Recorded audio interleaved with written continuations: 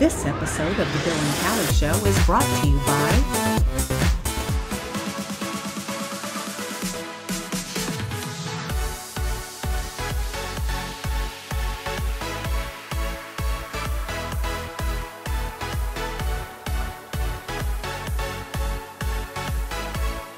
Who's booking your YOLO vacation? Hey, I'm Callie, your land and cruise expert. I specialize in fun across Europe, the Caribbean, and even Hawaii. Whether you are traveling by land or by sea, the person to book it, of course, would be me.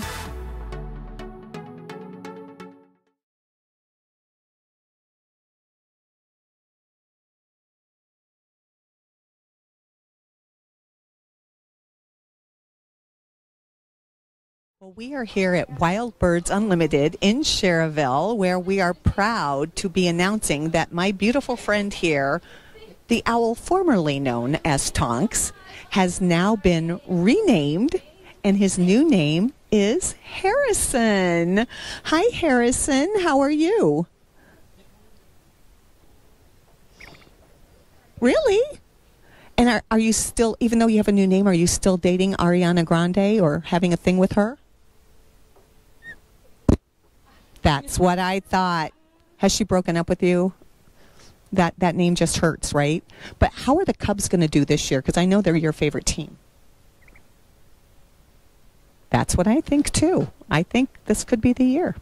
Anyway, we're going to hand the microphone over to Nicole because she is Harrison's mommy for all intensive purposes. And she's going to tell us a little bit about Harrison and a little bit about why we have a new name for the owl formerly known as Tonks.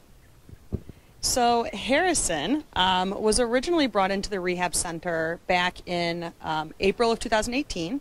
He had fallen out of the nest as a chick and had sustained a break to his right wing. X-rays let us know that he would never be able to fly well enough to hunt, and so he was made a permanent ambassador at a really young age. Ever since then, he's been coming out with us to see the public and to be able to share kind of our mission at the wildlife rehab, and that we have this beautiful species here in the region. And for the past 2 years, he's been coming with us here to Wild Birds Unlimited in Cherville and visiting Carol and the customers that come in. And she absolutely fell in love with him and actually decided to sponsor him. And so sponsoring means that she's actually covering the cost of his care for the year, and she was able to name him as a result. And so Harrison is actually the name, if I get this correctly, from President Harrison, because he started a lot of the park systems and he was from Indiana, and so there's that wonderful kind of regional connection there to that name, and kind of speaks to the overall environment of our area. So we always love coming out here and supporting them as much as they support us, and being able to share him with our community. Perfect. Well, Nicole and Harrison, thank you so much for coming out and educating the public about all the cool birds and wildlife that we have here in the Northwest Indiana area. And thank you so much for being a very awesome ambassador and going out and seeing all the kids and all the people and telling them all the cool stuff. We love you. And thank you, Carol and Wild Birds Unlimited in Cherville, for all the amazing things that you do and for sponsoring this handsome gentleman. Very welcome. Our entire time, like, I'm looking for cues, like the body language I was telling you about. I'm looking for cues from him that he's just had enough. Like if he starts to get antsy or if he starts to get nervous because there's too many people. I've got his kind of transport box right here, and I just show it to him and he'll hop right into it. So I can give him a timeout if he needs it, and then maybe bring him back out a little bit later. But he's so chill. I mean, he's been hanging out with me since 2 weeks old. So he's been in front of the public since he was about 6 months old. So this isn't new to him.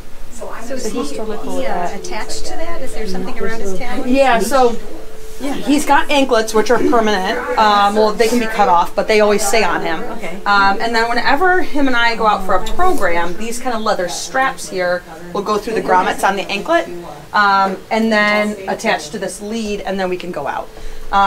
The reason that he is actually carabined onto here is that if something were to spook him, you know, somebody knocks something over and it's really loud, or somebody accidentally knocks into this, trips over it or something, he's not going to get up and fly, because one, he's a really poor flyer, and two, he's probably going to injure himself. on all the different things around here, it is safer for him to be on here.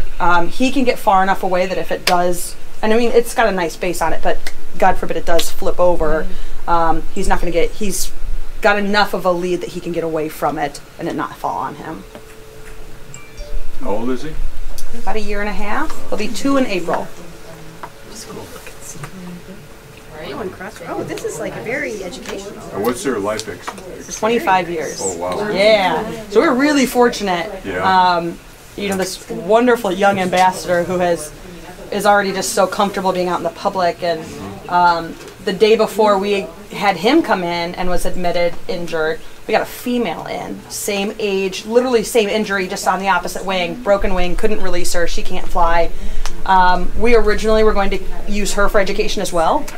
You know, kind of in my mind, how cool would it be to show you both genders at the same time and the size difference? But she's not having it. She's got just that really stereotypical great horned owl attitude that they just always come with. And so she doesn't come out on programs. She has a very low tolerance for anybody. But she's a great surrogate mom. And so this year she got babies. We gave her, not her own. This one or the other one? My female, not him.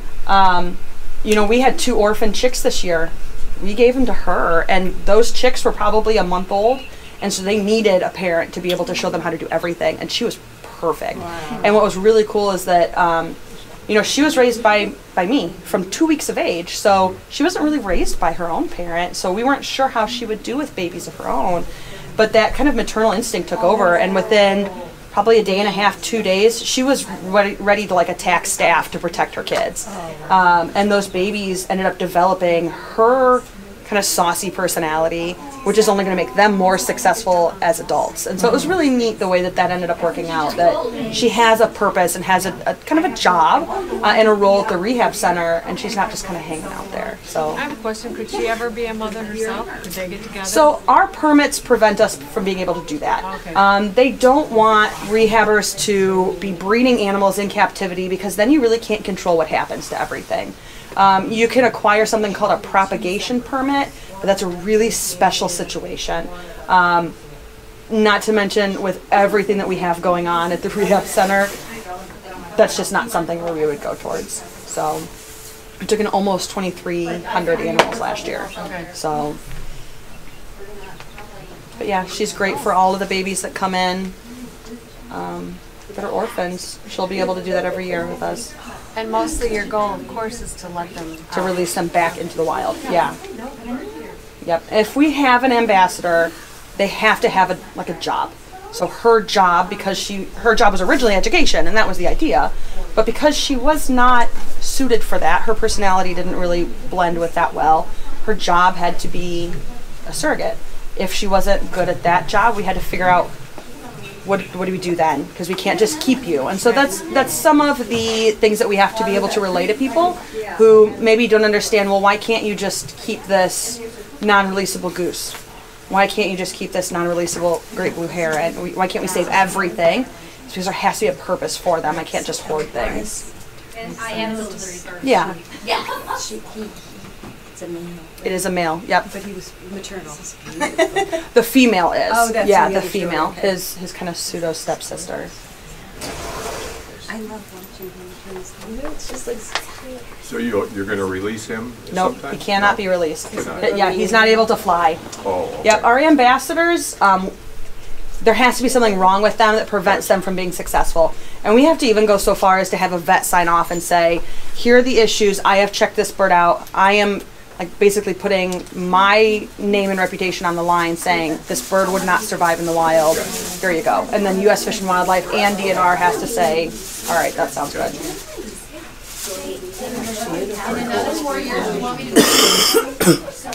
So they're native to this They area? are, yeah, he was found in Munster. Munster? Yeah. Yep. And then the female we have was from South Bend. But we get them from, I mean, all over, really. We've had some from Chesterton, Lowell. One of the chicks this year was from Lowell. One of the chicks was from Crown Point. Thank you very much. Thank you guys for coming in. Awesome. Goodbye, Harrison.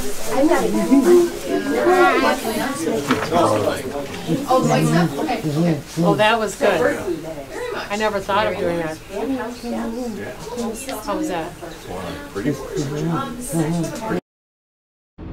This episode of The Bill and Callie Show is brought to you by